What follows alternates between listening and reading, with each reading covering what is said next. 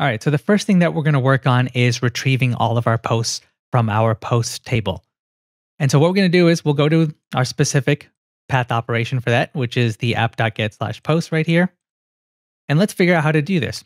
So if we go back up to our connection, right, you'll see that we have access to this object right here, which is cursor. So we're going to use that to actually make a query. So we'll say cursor.execute. And then this is where we are going to paste in our SQL statements. So I'm just going to put in 3 quotes right here, and then we just put in our SQL statement.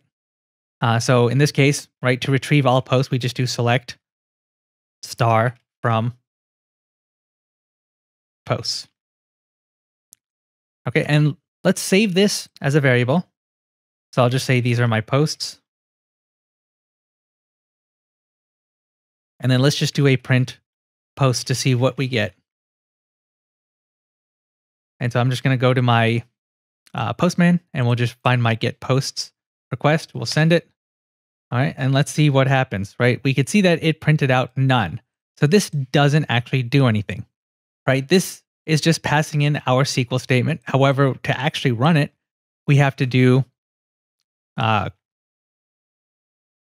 cursor dot, and then we have a couple of options. We can do fetch all, fetch many, fetch one. So when it comes to retrieving multiple posts, we're going to always use fetch all. Don't worry about fetch many. I don't think we're ever going to use that. And then if we ever want to find one individual post, like finding a post by an ID or something, then we can use fetch one. Because I believe if you want to fetch a post by an ID and you do fetch all, it'll technically get it, but it'll just keep searching through the database for another post with that ID. However, we know that only one post can have that exact ID. So it's inefficient to kind of search through the entire database when we know there's only ever going to be one result. So for those, it's always better to use fetch one. But since we're retrieving multiple posts, we're going to use fetch all. And at this point, we don't actually need to save this in a variable because it's never going to return anything. We can save the output of this to be posts. So now if we save this, run this again,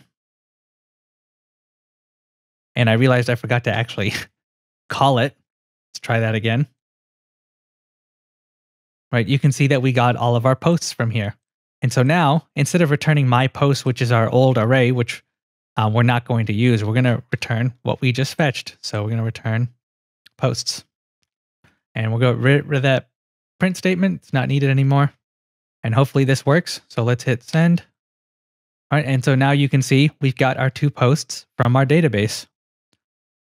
And it's got all the extra fields. So it's got the published, which is the default value, and then it's got the created at timestamp, which Postgres added. So now we've actually successfully been able to retrieve posts from our Postgres database, and you can see how easy it is to actually work with that. In fact, it was actually a little bit easier to do this than to actually work with just an array stored in memory. It really just comes down to understanding SQL. And since we spent, the last half an hour or so really drilling into how SQL works, you'll see that SQL is pretty easy. And then once you know SQL, fetching, retrieving, updating, deleting posts from a SQL database, even within your Python code, is dead simple.